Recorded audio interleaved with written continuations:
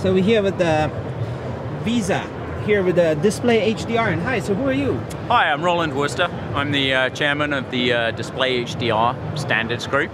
And this year at CES, we're making updates to the standard that we launched last year. So last year we had 400, 600, 1000. And this monitor is a 1000 nit monitor from ASUS.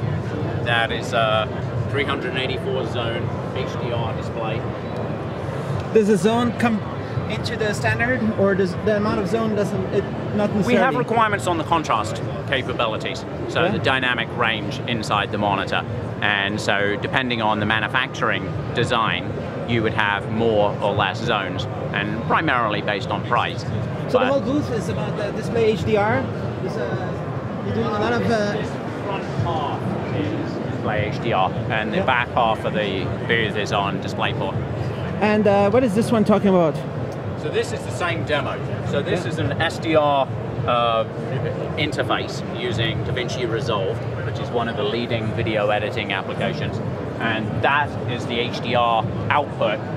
And so you can easily see the difference between the SDR and the HDR in the preview window there. So DisplayHDR 400, 600, 1000, does it mean the peak luminance? Yeah, that's the peak luminance as measured for we test with a 10% patch in the middle of the screen, the luminance that can be achieved in this 10% box. We also have a whole list of testing requirements that are out on the displayhdr.org website.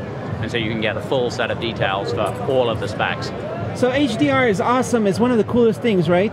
But it's also a mess, there's all these different HDR. Is that why you're doing this standard? Yeah, so everybody's familiar with HDR10, but that's primarily a protocol that defines the metadata and the format of the data going from your PC to the display.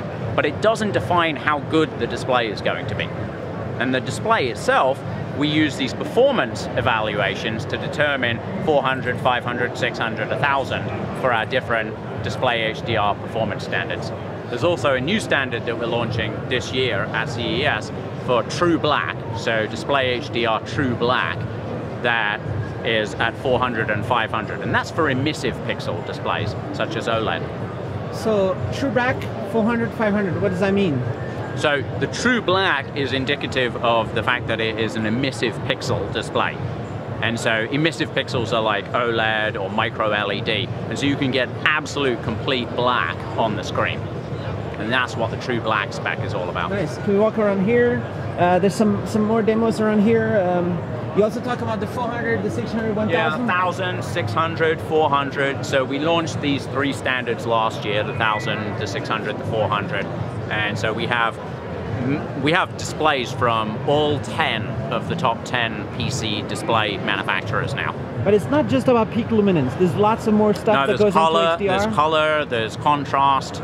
Yeah, there's a number of different requirements. So what do you check about the color and what do you check about the contrast? So the 400 spec requires that you have 95% of sRGB color spectrum, and the 600, the 1000, and the True Black specs require 90% of DCI-P3. And all this is only for the DisplayPort displays? How about the HDMI displays? No, it's for any interface. So DisplayPort or HDMI, you can drive HDR over either interface.